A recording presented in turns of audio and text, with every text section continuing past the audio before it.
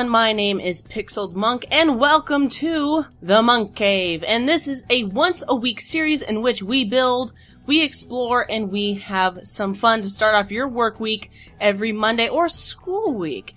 Well, the first thing we are going to do is we are going to do a miniature world tour, because mi casa es su casa, my house is your house, and I think that giving you guys a tour would be the best place to start. So first of all, we have my bedroom. Not much in here right now, but unfortunately, I don't have a bed for you.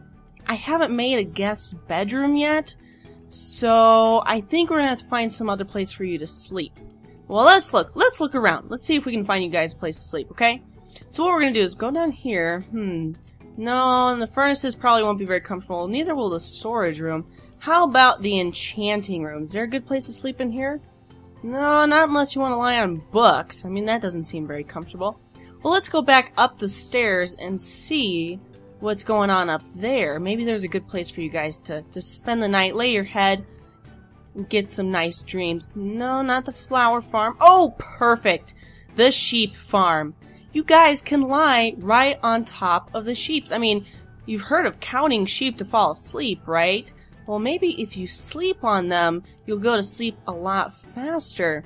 Well, I mean, they are a little noisy, and they do kind of smell, but I think this will be perfect. Alright, you guys can sleep in the sheep farm. But where does all this wool go that I use? I use it and put it right over here. Here is where I collect all of the wool from those sheeps. And I guess I won't be harvesting much anymore since you guys will be sleeping on them. That's alright though. Up here is the world map. And let's see where we are. Let's see, let's go up a couple. We are right there. Right in between those three snowy mountains. And as you'll notice, there is lots of greenery around me and, of course, lots of rivers and lakes and ponds and stuff, which is perfect for me, for this little lion here, for this monk lion, alright? Perfect serenity. Alright, well, let's keep moving on with the tour. Up here is where, well, this is where I keep the cows, the pigs, and the sheep for my food. Yeah, it sounds really bad, but they are quite delicious, I have to say. This is my horse training area, and I only have a couple of horses in here right now, but this is where I breed them, test how fast they go, test how high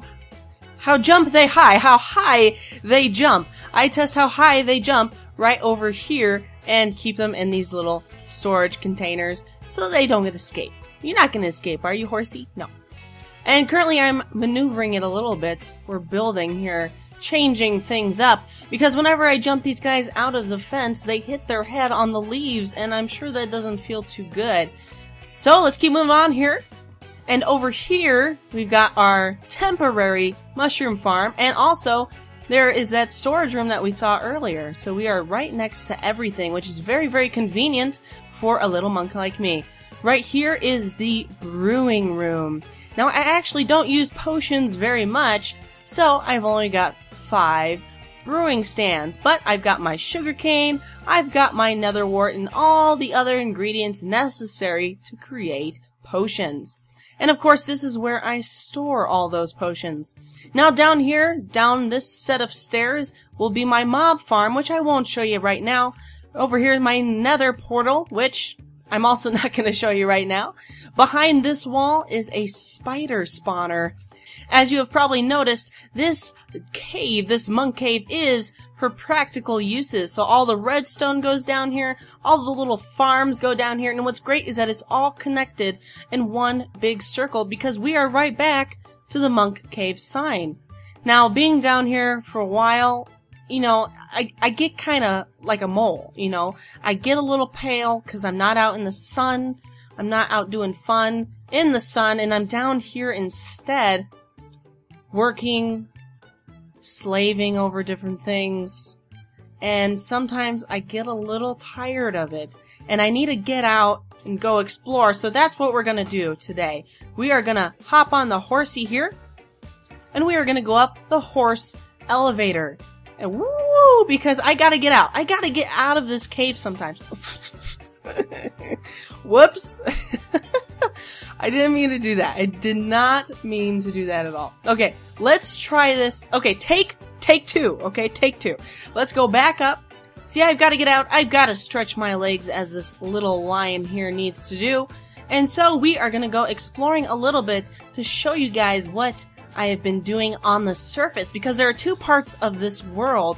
There is the cave, the monk cave right over there, which has all the practical things, but sometimes I like to come up and just build and have fun. So I've started that right over here, where I found a village originally, and I've changed the buildings out to look more like, I guess you could call it medieval style. I guess you could call it that.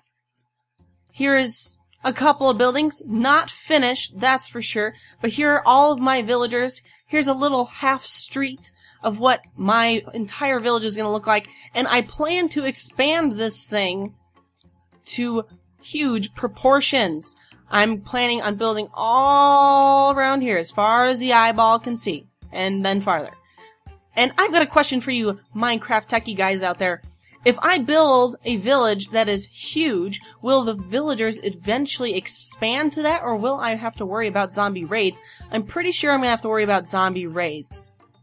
Because right now this is all fenced off, but there's plenty of light and carpets to block off mobs from spawning on top of logs and such.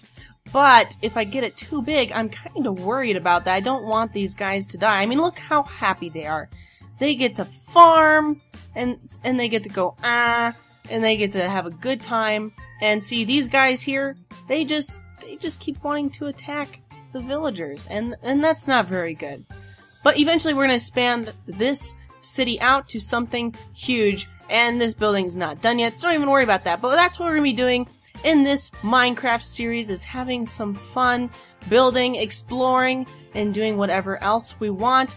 Now that we've taken a good look at the little miniature village right now, we are going to head back towards the monk cave, so I'll meet you there in just a second. While I'm building the village way, way over there, I'm also building something a little closer by. Here's the entrance to the monk cave here, and over here is the start of me building a castle, which definitely not your traditional castle. That's not what I'm going for here, but here is a third of it so far.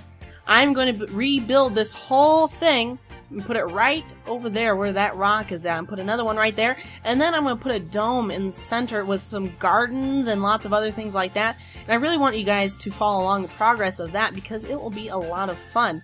So this is what I've got so far in terms of my castle, and I can't say there's another castle like it. I kind of just came up with it on my own. Just came from my brain. That's all it did. Came from my brain. Not finished yet. I still have to put a top on the tower here, which will be made out of wood. It won't be made out of stone. So I hope you guys did enjoy this video. We are going to be building, we are going to be exploring, and we are going to be having fun in this Minecraft series, which will be out every Monday and possibly twice a week if you guys request it. So that's going to do it for me. Thank you guys so much for watching. Please like and subscribe this video if you felt like it was good, and I'll see you next time.